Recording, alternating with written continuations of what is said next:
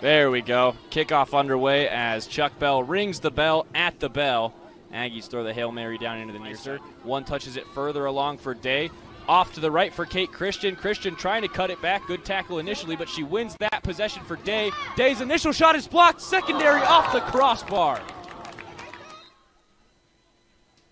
Playing towards that far post. It's a short one, and Brendel catches it right inside the 6-yard box. Solid hands from the graduate trans. Might be able to collect this in the corner. They do.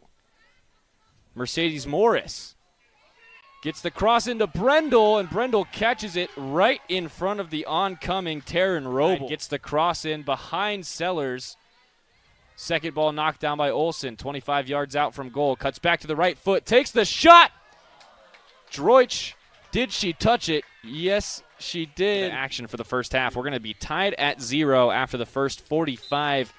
Kaysen, you're looking at the live stats here. 10 shots for Utah State, 4 shots on goal. They forced 4 saves out of Droich, and they have not allowed a shot from New Mexico, but we're tied before we went to break. 10 total shots for Utah State, 4 of them on goal, and still tied at 0.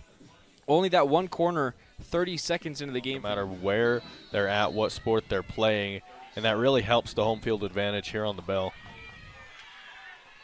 Kickoff taken by the Lobos. They'll go all the way back to Droich.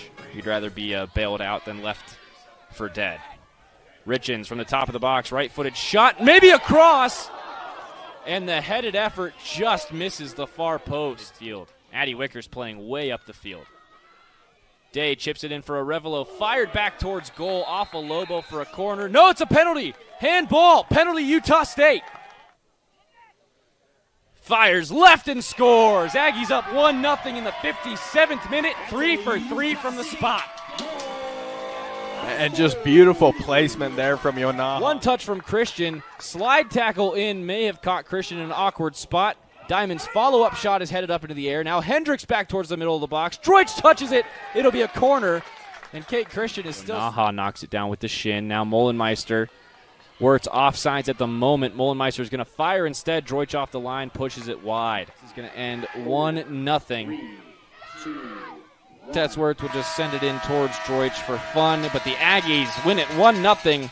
They'll move to 3-0-1 in conference play with another solid win over the Lobos. The Lobos fall to 1-3-0 in the Mountain West.